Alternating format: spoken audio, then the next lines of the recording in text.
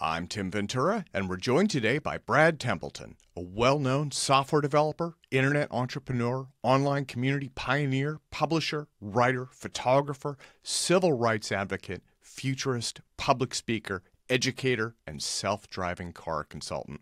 Brad has a bachelor's in computer science from the University of Waterloo and a long career of remarkable achievements, including his current roles as a speaker, writer, and consultant at robocars.com, chairman emeritus of the Electronic Frontier Foundation, chairman of networks and computers at Singularity University, and a former board member at BitTorrent.com, as well as being a self-driving car strategist at Google, advisor to DeepMap, Tilt5, Quanenergy, and much more. So Brad, welcome. It is truly a pleasure and a genuine honor to have you with us today, sir. Well, good afternoon, Tim. And that was a bit too much introduction, I think, and mainly it's a result of being old. Well, so today we are talking about your latest project. You are working on autonomy and information technology. That has really been so much of your career, but you are into robocars right now. So I wanted to start out with that. You have worked on those at the past at Google, and so I'm wondering what brought you back to self-driving car technology, and where are you currently going with it? Well, I'm not sure you'd say anything brought me back, but back in the early 2000s, it became clear that this was something that was possible, and the military ran a series of contests for people to compete and try and build vehicles that could drive themselves. And the first contest was a terrible mess, and nobody did anything, but the second contest, they actually made it work. And I met Sebastian Thrun, who was the winner of that second contest, and got to see the level of progress, and I realized this was going to make a very big change in the world. So I started getting fascinated by it, researching it, writing it, trying to work out where it was going to go, and it led on from there. Well, so you have written that robocars could help reduce the 33,000 fatalities and over 1 million annual automobile accident injuries, as well as save a large portion of the $870 billion in damages those accidents cost, save up to 50 billion hours and 50 billion gallons of fuel wasted on driving, and help reclaim some of the land that is currently used for over 600 million parking spaces in the United States. That is a lot of savings, especially in terms of the fatalities and accident injuries, right? Where robocars are not likely to make those. Well, those are the numbers just for the United States, by the way. It's a big world, so there's almost 1.5 million people killed every year in car accidents and other big numbers. Now, you won't get rid of all of them. The machines won't be perfect. They'll be better than humans, though, or they won't get on the road. And so that gives them the potential to do that. And it's actually the 7th largest cause of death in the United States, the largest cause of death for people who are younger than me. So that alone is enough to be very, very interesting.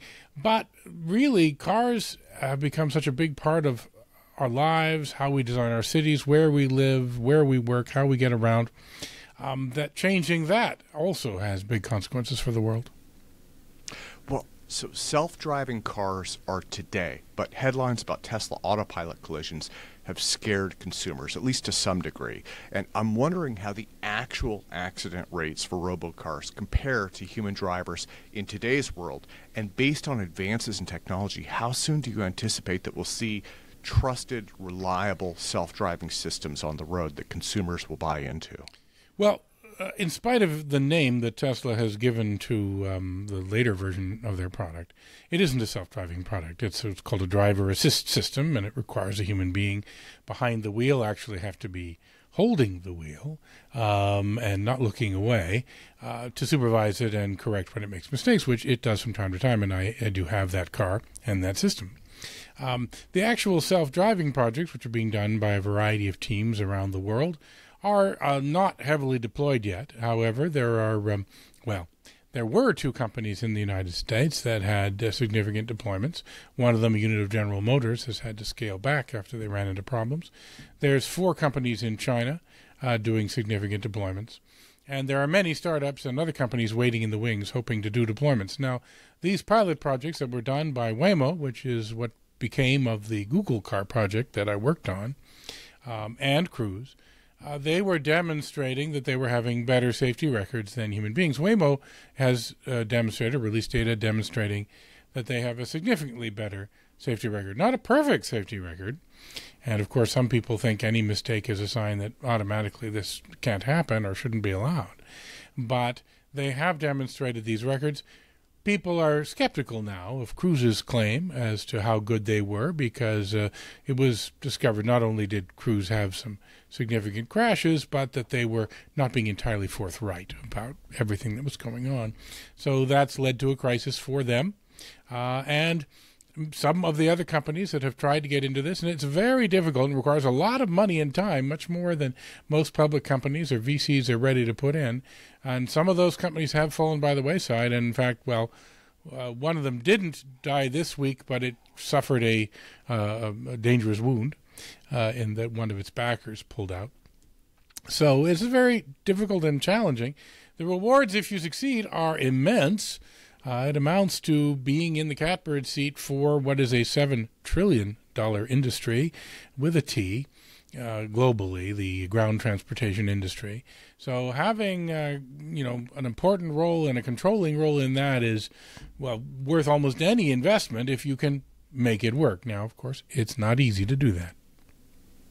Well, and I'm actually definitely on your side here. I have a Tesla. I have a Model 3. It has autopilot. In my case, I don't use that. I just drive traditionally. But it's one of those things where it has limitations. Those are clearly stated. And if I did use it, it would be, again, as you've said, a driver assist system and not a replacement for a human driver.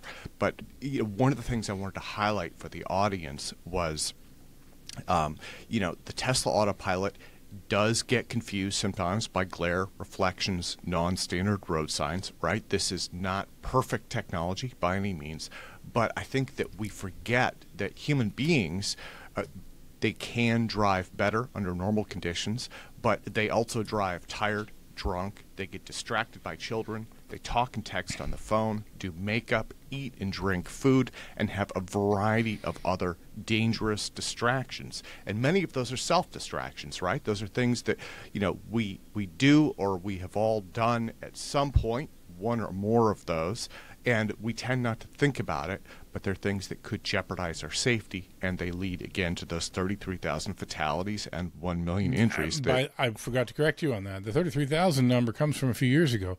Against everyone's intuitions, the pandemic actually saw an increase in road fatalities in the United States. It's now over 40,000, which is disturbing, and people have got a lot of theories as to why that happened, but it did happen. So yes, robots don't get distracted. In fact, they're always looking every direction at once, everything everywhere all at once. They do that. Their mistakes are of a different sort, and their mistakes will still continue to happen, and that's the hard task that the teams are working on, is to build them up so that their mistakes are at an acceptable level. What, do you think we're criticizing AI too heavily for these relatively few unexpected failures and then just taking our own dangerous road habits for granted? I mean, there are certainly people who do that. Not everyone does that. But it is a challenge. And if you're a regulator and your job is to improve safety on our roads for everyone, not just for individuals, the challenge is that we are very focused on incidents and tragedies, and with perfectly understandable reasons. A regulator's job is to look at the big picture and try and say, how can I make the roads safer? Even if that means that we might see a different type of vehicle on the road making different kinds of mistakes from people. If we have fewer mistakes, the regulator has done their job. But the public, I don't think it will ever think that way. And so it's a bit of a challenge to understand how to get people to accept this, how to accept the idea that, I make a little joke about this. I say people don't like being killed by robots. We're just funny that way. We'd rather be killed by drunks. And that's what is happening. And it's surprising how accepting we are of it. Certainly, drunk runs someone over is on page 28 of the newspaper, but small accident with robot is, because it's new, it's on page 1. And we'll have to adapt to that and make a decision about whether or not we want roads that are overall safer. The other thing that people don't understand is that robots are learning. I mean, they're not physically learning the way human beings do. But each time there's a mistake made in with one of these cars, it is fixed. And the robots don't make that mistake again. They may make others, they may make mistakes like it, but they don't make that mistake again. That's not the way human beings are. If one person makes a mistake on the road, doesn't mean every other human learns, don't do that. All right? Each human learns on their own pace. We put teenagers out on the road. They're not very good drivers. They're worse than these robots for sure. But we let them on the road because that's the only way we know to turn them into mature drivers who will make fewer mistakes. And they will as they get older and get more experience. Well, the robots are getting more experience, but they're getting it as a fleet. And so that means that today, these pilot projects, these are going to be the worst the robots will ever be. And people are judging them at their worst and not thinking about the fact that when we get these out here, and they get better, then they'll be deployed in large fleets. Today, they're very small fleets. When they're deployed in large fleets, they're going to be a lot better, and they're going to reduce the risk on the roads a lot. And so we don't want to make the mistake of being afraid of the risk that's presented today while they're learning, and in exchange for that, taking vastly more risk in the future because they don't get out there and get a drunk guy going home from a bar to switch from driving himself to letting a machine drive him. And this is not the sort of philosophical decision that people are likely to make, actually. We don't tend to think that way. But mathematically, it's boy, is it the right thing to do. Well, that's an excellent point. Not only is the software improving, but the hardware keeps improving too, right? And I think that that's something that we have to keep in mind is a lot of this depends on the quality of cameras, the integration between the cameras and the computer systems, the processing power and memory that's in those computers, their ability to process that at speed. That continues to improve as well, along with the training, which you've mentioned is fleet-wide, right? When one thing is learned, it's applied to all of them. But all that people should care about, though, is what is the final result? And what is the final result at scale over a large fleet of vehicles, not the final result of an individual vehicle or individual driver? Well, so I wanted to ask if today's robocars are setting the stage for tomorrow's eVTOLs. That's something that has truly been close to my heart for several years now. Lots of Americans can drive, very few can pilot. But as this technology gets perfected, I'm wondering if we will see those same principles extended into flight for crowded urban landscapes. Well, the funny thing is that flying is actually much easier to automate than driving. Flying is it's actually pretty simple and straightforward, and pilots wouldn't think so because they have a lot to do, and compared to driving a car, they have 50 items on their checklist to do every time they take off, and they have a lot of other challenging things. And there's never been an air traffic control system that could handle, having thousands of, or tens of thousands or hundreds of thousands, as people would dream, of vehicles in the air all trying to get somewhere. Those are not solved problems. But nonetheless, the basic idea of just taking an aircraft along a path, even lifting off and landing, actually not so hard. I mean, the planes follow each other by huge distances. Cars follow each other by distances where you can read the bumper sticker. So that's not the hard problem, I think, in many ways. It's a bit of a hard problem for the FAA to adapt to a world of automated flight compared to the world that they've known and regulated for quite some time. But they will in time. They want to. They're actually interested in moving towards a world where there can be more air traffic. The engineering problems for making these vehicles work at short range, under 100 miles or so on, those are actually pretty close to solved. A number of people have built those vehicles physically. There's still that software problem you described, and there's a noise problem that still has to be worked out. I've made a joke that I would love to have an eVTOL in my backyard, and I would fly everywhere. I refuse to let my neighbors have one, though. As you can see, that doesn't scale up. But there are potential solutions to that problem, as well as there are also people who are just trying to make the vehicles even quieter. They're much quieter than helicopters, traditional helicopters, but they're still not quite quiet enough. But I don't see anything really intractable there.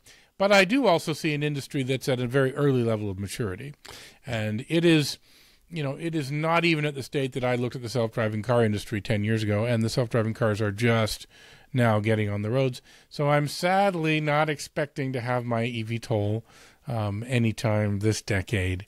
By the way, it's also not planned by most companies that you would own a self-driving car. Most companies want you to hire it as a taxi, like an Uber, rather than have one that you own and sits in your garage. And there's a lot of reasons for that. And that is also the case for most of the eVTOLs, although the company Blackfly, or Opener, which has changed its name to Pivot, I guess they pivoted, and they're quite aware of the irony of that joke.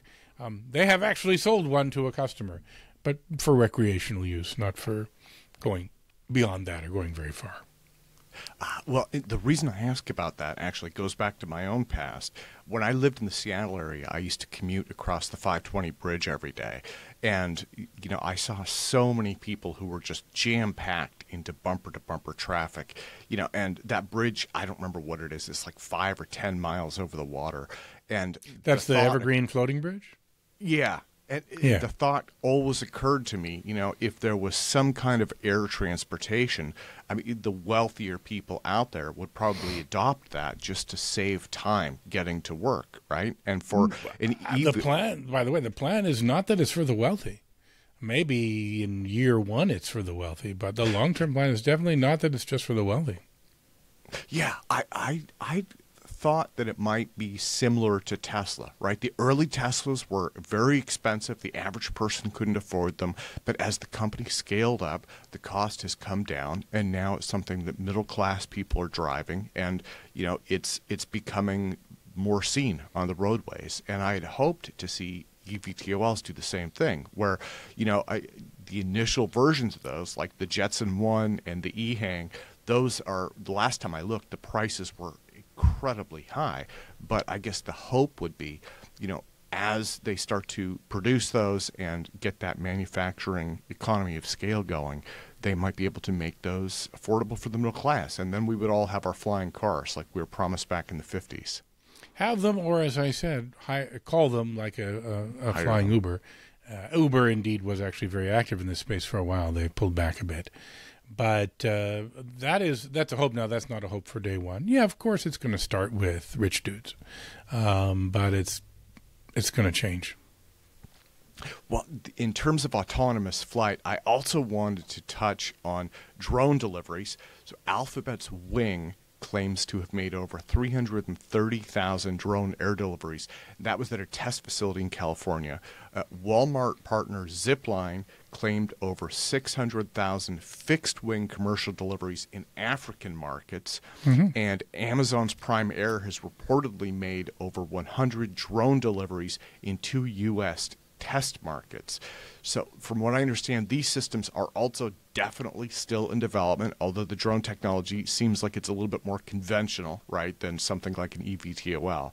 But I'm wondering if this is an indicator not only that we'll be seeing a lot of autonomous flight in general in the future, but also a massive increase in autonomous logistics in general.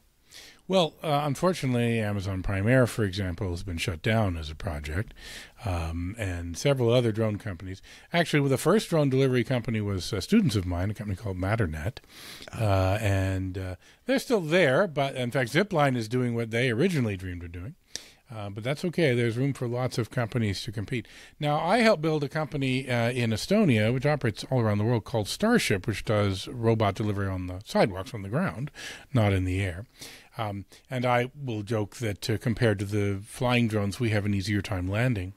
And it does turn out that landing is sort of the hard problem for people trying to do this. Everyone can make a drone that takes off from a depot, and you put a package into it and it flies somewhere. Getting that package onto the ground is in the millions of different configurations of homeowners and so on is the difficult part. Zipline, when it delivers medicine in Africa, has a sort of a little parachute and a place to drop it into that's pre-prepared. To deliver to people's houses is a little more difficult. For urgent items, though, the drone will be a good thing. Like really urgent items. The delivery robots takes 1 to 2 hours, and so it's not as urgent, although it's much more urgent than, say, 2-day delivery of stuff from Amazon. Yeah, it makes sense to have robots do a lot of that, what they call last mile delivery, whether they fly or whether they roll on the ground. I think they'll both have some value. Just because we think of delivery as free, but it's not. It's just everyone bundles it into the price. And having a human being bring you your dinner, it costs usually a minimum of $5, more likely 10. And even more than that will often be factored into the price of an order you might make for food or groceries to be delivered in that way. If a truck brings 200 packages, that can be more efficient. That can be, just a small amount per package. But for those packages that can't be brought in that truck because they can't come in 2 days, like groceries and restaurant orders and things like that, having machines do it makes a lot of sense. Well, and this takes us into AI. And again, this is one of the reasons that I'm so absolutely excited to have you with me, because you have knowledge and expertise across so many of these different verticals, right? And so in terms of AI, I guess I should touch on... So you're saying I have horizontal knowledge of verticals. Well, maybe. Well, I wanted to touch on OpenAI's ChatGPT and Google Bard, right? Those have been consistently making headlines. And again, if anyone could talk about the trajectory of where these things are going, you can. So I'm wondering, I should start out by asking if these LLM approaches to AI are the right path, in your opinion, or do you think that we're kind of pushing forward to something that's ultimately going to be a dead end? Well, no, nobody can answer that question. I mean, there is no doubt that LLMs are immensely powerful and much more powerful than anybody expected. And so, of course, there's a great deal of excitement about them. Will they do everything? Probably not. I mean, I don't think there's anyone who, I do run occasionally into people who claim that these approaches just add more compute and there is no limit on what they can do. And I've seen that argument. I'm not sure it's convincing yet, although I'm not 100% sure it's false either. But nonetheless, immensely powerful, and powerful for more than what you would think they'd be powerful for, which was language manipulation, LLM. The L stands for language. They are trained by reading everything, basically, and that they do things outside of the realm of language is also very interesting. They are being used for self-driving cars to plan where they will drive. The knowledge learned from that is being applied in that space. They're being used in computer vision and identifying things. We've seen how they also have worked in generative AI making illustrations and photographs and art and so on. We've seen them extend their power in that way. So very interesting technology.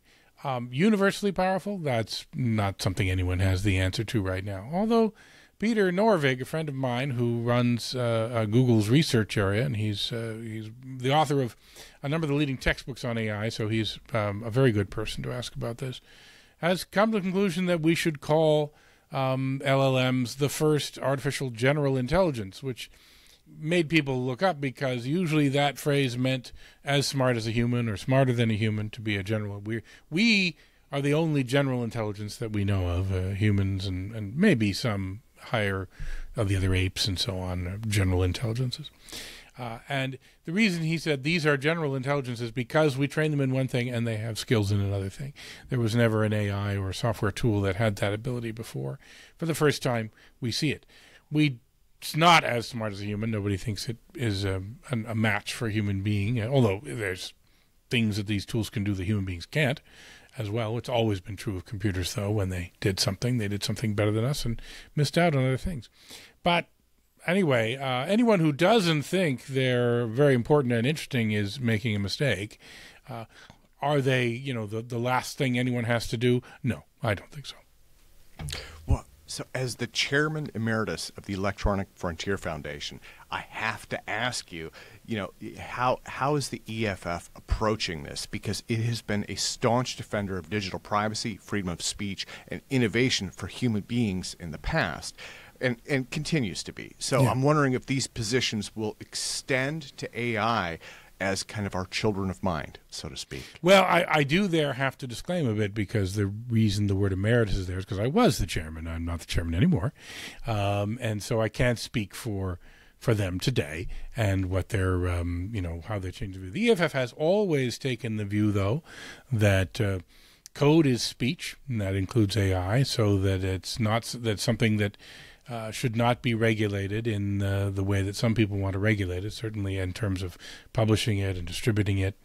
The EFF probably, again, I can't speak for their position today, has the same concerns that many people have about its effect on society and how the tools will be used. An issue that I'm actually writing an article about right now, and haven't really, I'm going to complete it pretty soon, which is very dear to the EFF, is the relationship of copyright law and all sorts of software systems, but these AIs in particular. You may know that the New York Times filed a fairly well-known lawsuit against OpenAI over ChatGPT. And the reason that that they cite in their lawsuit is that they have gone to ChatGPT and given it prompts to say, hey, can you tell me what the first paragraph was of this article about such and such a topic in the New York Times? And it can output that article, not sometimes very close to exactly, usually with a little thing here or a little thing there different, but something that would definitely be viewed as a plagiarism or copyright infringement if you were looking at it inside any context. And if you look at it just as a standard, here's a deterministic algorithm that can output a piece of text that it read when it was being constructed, that's a copyright violation. And it would be sort of slam dunk, but I don't think it is slam dunk. I think this is a much more subtle and complex issue that brings into, for example, copyright has in it a specific exemption called fair use that says that there are a number of things you can do without the permission of a copyright holder if they meet certain public interest goals. And I think, now you'll get some argument on this question, but I think having these AI tools is super useful, and being able to build them and allow them to work on hard problems is very much in the public interest. Now, there are people who are saying, but people are also using these tools for evil, and so therefore I don't think they're in the public interest, but that's somewhat orthogonal to this. They definitely have a lot of good uses, a lot of powerful uses, and it's in the public interest that these be able to be developed. And if you think that they have too many evil uses, well, then you should just say they shouldn't happen at all. It's not a question of whether they violate copyrights or not. It's a question of are they good for humanity or not. But if they land on the side of good because they have powerful functions which can help humanity, and most people do think they do, and they're spending billions because they think that, well, the fact that they had to read all the material out on the web, almost all of which is copyrighted, to do so might still be in the public interest. It might be that you'd say, no, that's not a copyright violation because it was a fair use. Certainly, we've never thought that if someone wanted to go get an education and they did so by reading copyrighted works, that was a copyright violation. Yeah. In fact, and here's where we get a little weird and philosophical, I assume there are poems and songs that you could recite for me. Yeah. Yeah, everyone can, yes. So are you a copyright violation because do you have a copy of that poem in your brain? Well, that's what came to my mind. That's exactly the case that came to my mind. I was like, why don't we hold AI to the same standards that we hold humans to? Well, no, the answer to that's pretty obvious. They aren't humans. They don't work the way humans do. And anyone would laugh at the idea of suggesting that a human being who is able to recite a poem has made an illegal copy of that poem. Now, by the way, if that human being wrote that poem out and then handed it to someone else, that would be a copyright violation if it was a copyrighted poem, right? Yeah. The fact that you can memorize things isn't a copyright violation. If you duplicate things, that is a copyright violation, or can be. And likewise for the AI. Now, if you go to ChatGPT and ask it for this New York Times article, that is a copyright violation. But is its existence a copyright violation? That's the more interesting question of this lawsuit. Now, the New York Times can't really sue over the fact that it made a copy because it was the New York Times that asked it for the copy. It came out, right? In the law very much doesn't think machines exist in terms of liability. Machines are not ever responsible for things. It's always what human being violated the law. It's never a machine that violated the law. A human being built something. The building of it might be illegal. A human being used some. So if I go into the library and I take out a book and photocopy it, I am making a copyright violation. The photocopier company is not, and the library generally is not. There actually have been some cases where there was a Kinko's that was found liable because they were basically, ignoring blatant violation. But short of that, the library, the owner of the copy machine, not liable. So we've had a lot of complexity around this. And what I'm saying about you memorizing a poem, because again, that's obviously not a copyright violation. Yeah. More to the point, I don't think you have in your brain anything we would think of as a copy of the poem. We don't, of course, understand how the brain works. We don't understand how these neural networks work. We do know that the neural networks work in a way that was inspired by biological neurons, but we don't know that it's exactly the same. In fact, we're pretty confident it's not exactly the same, although it may have parallels. So what is it doing when it stores the poem? So there you might argue, because one of the things that's very impressive about ChatGPT is that if it's got a copy of all those things it read in there, it's done data compression at a level far beyond anything we ever imagined was possible. So it's not really storing the poem. What it's doing is it's gathering statistics on everything it reads. That's what it does. And nobody would have said in the past that simply analyzing text and gathering statistics on it is a copyright violation. If I write a program that reads all the stuff in the New York Times and tells you they used the word, Trump 593 times last year or whatever, well, much more than that. But if I wrote a program to do that, no one would say that's a copyright violation. It's clearly distilled down to statistics.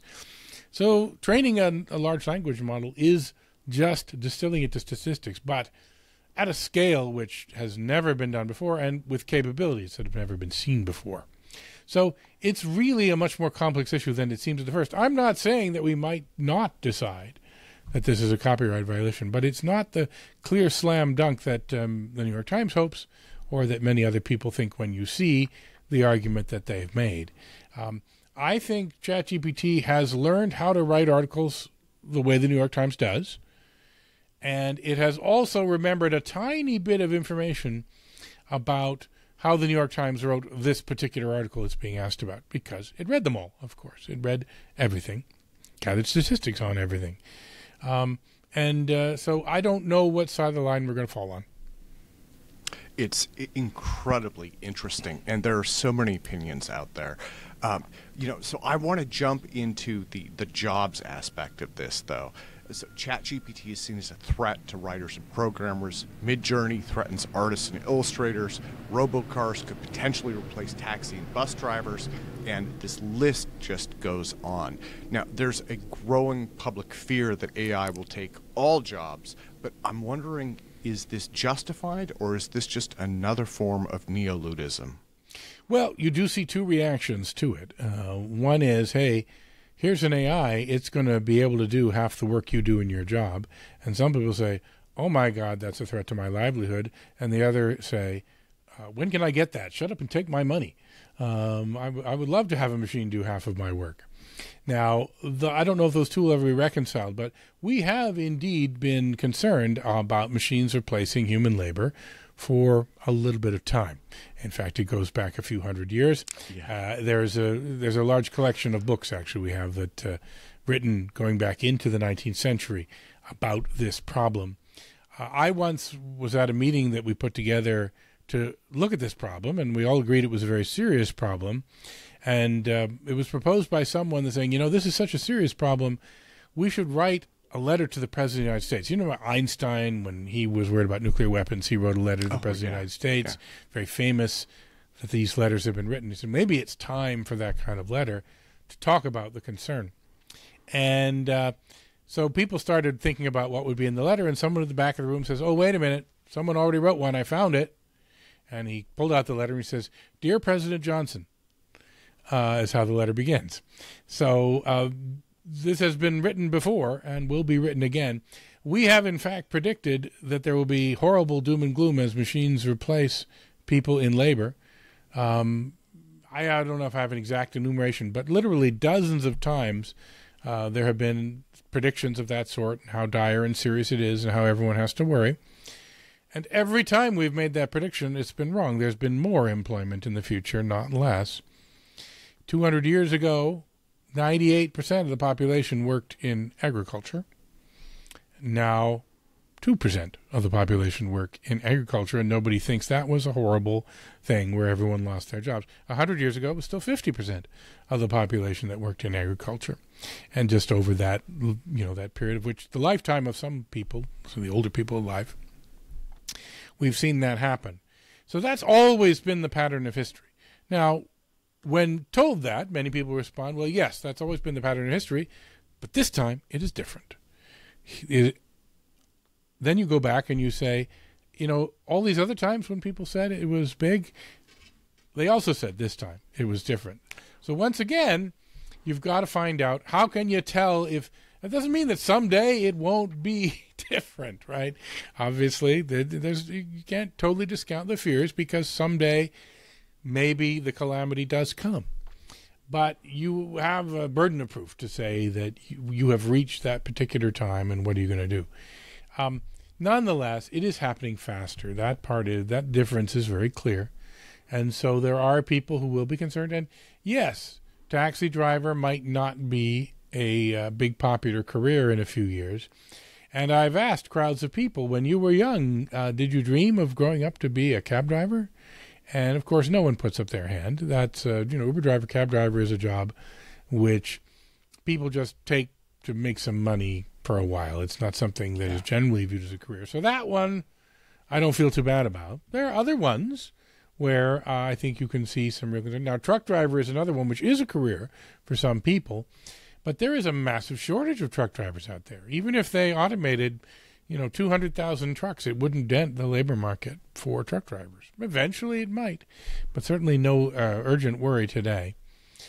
In fact, what will happen is machines are going to do more of the tasks you do in your job, and you will switch to doing other tasks that you are better at. And maybe it is different this time, and you'll see someone get to that point where they have nothing left to do, and they have to retrain, and they're at an age where that's difficult. And so we should look at what will happen to those people, and we should look at finding ways to cushion that fall and help society adapt to it. But so far, society has adapted to it every time.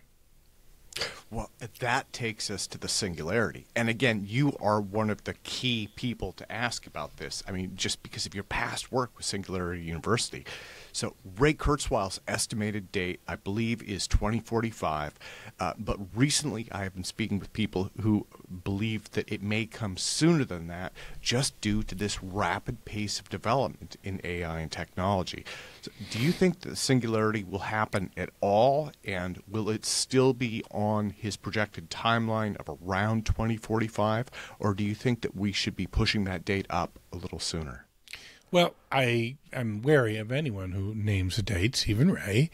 Now, Ray comes up with a date because he does actually a fairly simple extrapolation of not Moore's Law anymore, but the broad trend that Moore's Law is a part of computing getting cheaper and faster. And he says if this trend continues, by 2045, a small amount of money can buy enough computing to match every human brain on Earth, and he doesn't see how you wouldn't have something as dramatic as a singularity if you're at that point. He says in 2029, actually, that those trend lines point to being able to get the computing power in a human brain for, the price of a laptop sort of thing. And clearly, if that happens, and the trend lines have been pretty reliable and strong, although people argue about, they're always saying Moore's Law is finally over and so on, and so far they're always wrong, but that doesn't mean they'll be right forever, or wrong forever, I mean. So that's where Ray gets his number from, and it's a very broad number prediction. Now, the term singularity was coined by a friend of mine, Werner Vinge, a writer in Southern California, and what Werner actually defined it to be in a metaphorical sense was simply a change so dramatic that you cannot predict what happens after it because you just don't have the tools to understand that world. And an example of a singularity that's already happened would be our invention of language, which admittedly quite some time ago that humans finally figured out language. But now that we humans have language, if you were to go to, say, an ape or some, a proto-human from 1 million years ago, and try and explain to them what our world of language is like. Well, they don't have language, so you just could never explain it. They could never understand it, right? That's a singularity where there's a future and they can't even talk about it. And so are we coming to another future that we don't have the tools to talk about? Yeah, probably. The number of the year that it happens in, I don't think that's too wise to make many predictions about. However, the broad prediction that it might happen in the lifetime of people listening to this is more and more likely as things get bigger and stronger. And so that's why people want to talk about it. Now, at Singularity University, I used to make the joke that it's not about the singularity and it's not really a university. Just it's a fun and interesting thing to study.